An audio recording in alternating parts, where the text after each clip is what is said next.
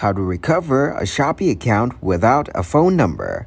Hello everyone. In this video, I will show you how to recover a Shopee account without a phone number. To start, first go to your web browser. Here, search for Shopee Login. Tap to open its official website to continue. On the login page, tap on Forgot to recover your account. Here, add the email address that is connected with your Shopee account. Tap on Next to continue. Now complete the verification process by sliding the given bar to complete the puzzle. A verification code is sent to your email address. Now simply reach your email account and add that code here. Once you're done, tap on Next. And that's it. Your account has been recovered. Now you need to reset your password. Pick a strong password for your account and tap on Next. You can now log into your account with this new password. Thank you guys for watching this video. Hope you got some value.